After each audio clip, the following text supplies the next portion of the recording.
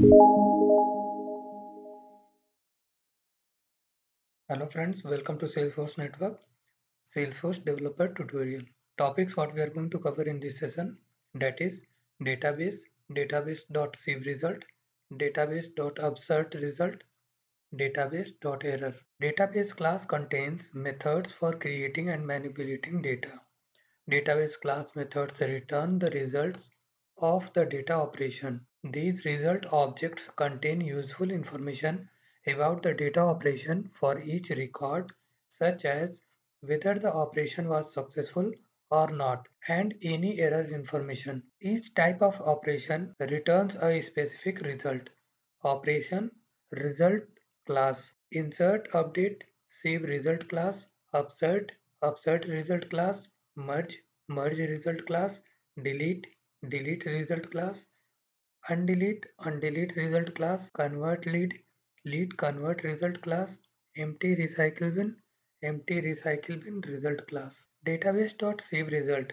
It is a predefined Apex class defined in the namespace of database. This class contains the result of an insert or update DML operation returned by a database method. DML on every record will return on database.SaveResult.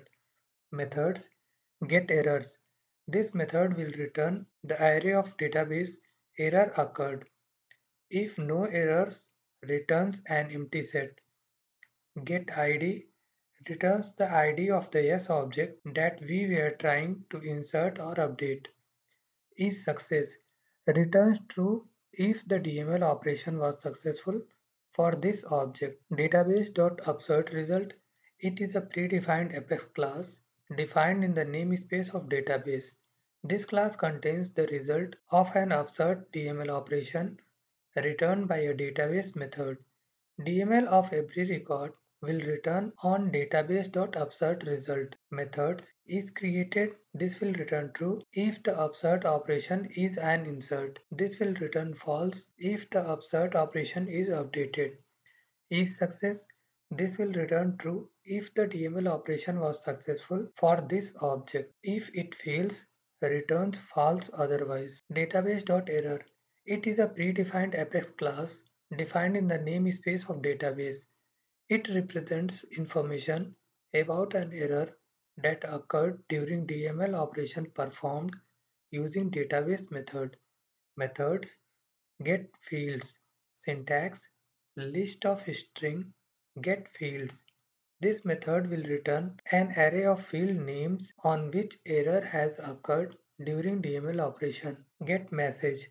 Syntax string get message. This method return an error message generated during DML operation. Get status code. Syntax status code get status code. This method returns code that characterize error. Example, create two accounts, one of which is missing a required field and display error message. Thank you.